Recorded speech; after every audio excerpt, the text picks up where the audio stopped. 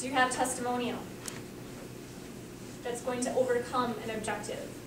What is the reason why people aren't going to buy? Because they have those points of pain, because they have this performance gap. They're afraid, everybody that I've already worked with your type of company, they never get it to me on time. So what's your USP going to be? We're going to get it to you on time. And then the next step is to take these cards, shuffle them up, condense it into a slogan, or a USP, something brief and catchy. And then you use that to differentiate yourself from your competition.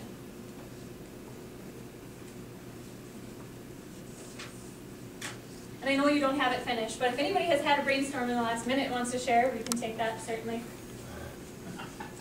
This is going to be the kind of thing that you wake up at 2 o'clock in the morning with a really good idea. And hopefully you'll all remember me and appreciate that too.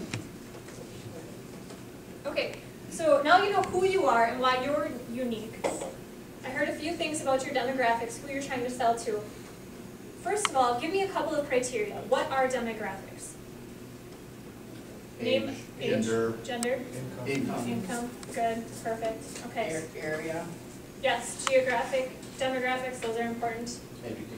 Education, good. Okay. So we won't spend a lot of time on that.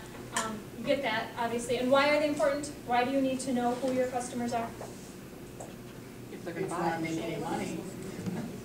You won't have a business.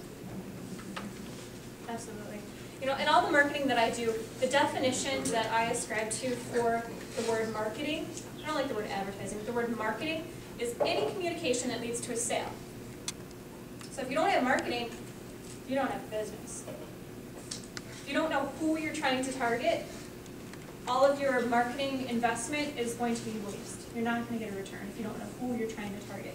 If you ever meet with a radio company, TV station, newspaper, you need to know this information because they'll have demographics. They'll tell you our average listener is 30 years old, they make $50,000 a year, and you need to match your demographics to the media that's going to market.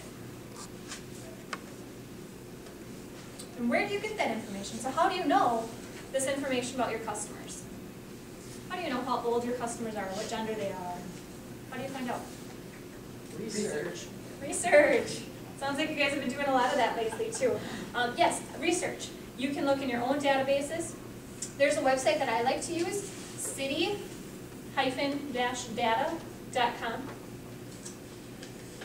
It's a helpful tool.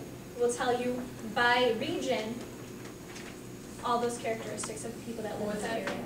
City data, with a hyphen in the middle.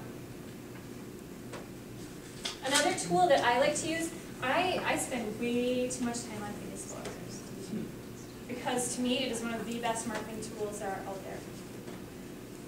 When people are on Facebook and you fill out that About section on your profile, what do you put on there? Your age, where you live, who your friends are. You put everything on there about yourself. As a marketer, what that tells me, if you like my business page, it won't tell me exactly each individual specific person, but it will give me information about the overall numbers of who likes my page. It's really helpful. If you don't have a Facebook business page, it costs nothing. Start one. If you can email, you can figure out how to do it.